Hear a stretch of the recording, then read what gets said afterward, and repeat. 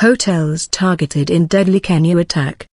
At least 25 deaths reported as armed men raid 3 hotels and petrol station in Mkitoni, near tourist center of Lamu. At least 25 people have been killed after unidentified armed men attacked Mkitoni, a coastal town in Kenya's Lamu County, and set fire to 3 hotels and a police station, reports say. The coastal area is in the heart of the East African country's tourism industry. The attackers targeted several buildings on Sunday, including hotels, a bank and a police station. David Kimayo, head of Kenyan police forces, was quoted by App news agency as saying, "I can confirm that 14 people were killed in the Mkitoni attack last night." Zipporah Mbaroki, Kenyan police spokeswoman, told Reuters news agency by telephone. Attackers hijacked a van from Witter town which they used for the attacks. They raided Mkitoni police station first and opened fire, Hamilton Waliko, Mkitoni Area Administration Police Chief, said. Some hotels in the town are on fire. We don't know how many casualties are there for now.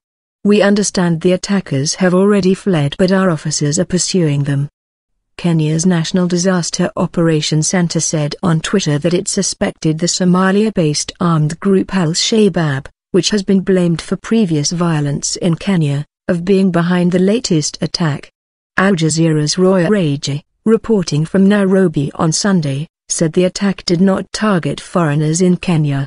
Attacks frequently carried out by Al-Shabaab target foreigners, but the latest one targeted locals in a small town, she said. Kenya sent troops into Somalia in late 2011, after Al-Shabaab's fighters carried out a series of raids on Kenyan soil. Al-Shabaab, which has fought a 7-year campaign to impose its interpretation of Islamic law inside Somalia, has said it wants to take revenge for Kenya's deployment of troops in the Horn of Africa nation. Kenya has seen a drop in tourist arrivals in recent months following several shootings and grenade attacks blamed on Al-Shabaab or its sympathizers. In May, explosions in Nairobi and the coastal city of Mombasa led the UK, US, France and Australia to issue warnings about travel to Kenya, and at least 400 tourists cut short their holidays and left hotels along the Indian Ocean coast. Kenya called the alerts unfriendly, saying they would increase panic and play into the hands of those behind the assaults.